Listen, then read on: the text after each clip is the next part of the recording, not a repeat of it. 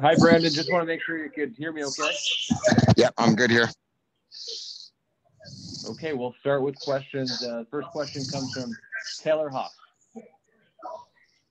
Hey, Brandon. Thanks for doing this. Just what was your reaction when you weren't protected by the Penguins? Were you surprised by that at all? And just what can you say about your time in the organization?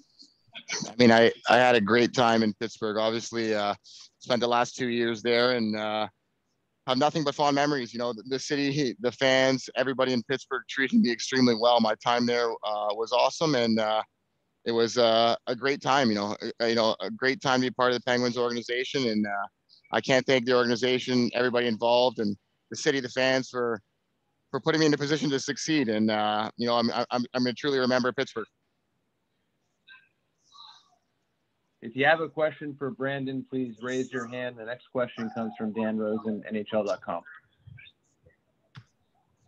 Hey, Brandon. It was just a little over 2 years ago that you signed a 6-year deal with the Penguins, and now you're switching teams, going to a brand new franchise. I guess what's going through your mind right now? What's the thought process that you have right now?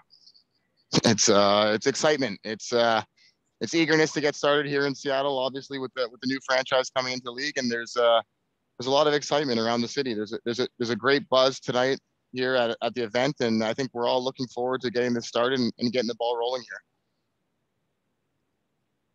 Thank you, Dan. We'll take a follow-up from Taylor Huff.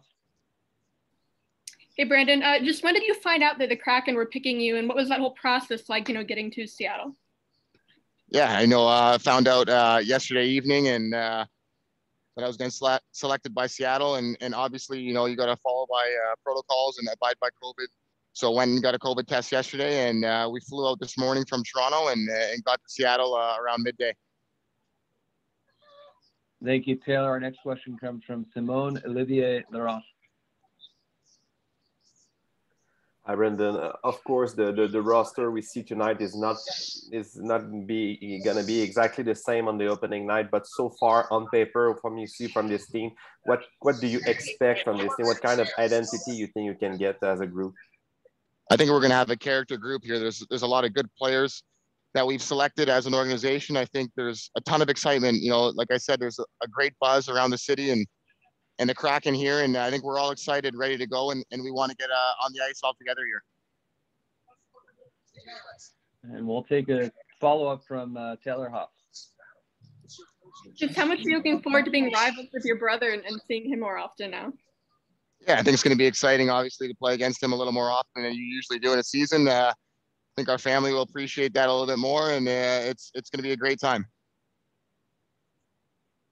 There are no more questions. Thank you for your time, Brandon. Thank you.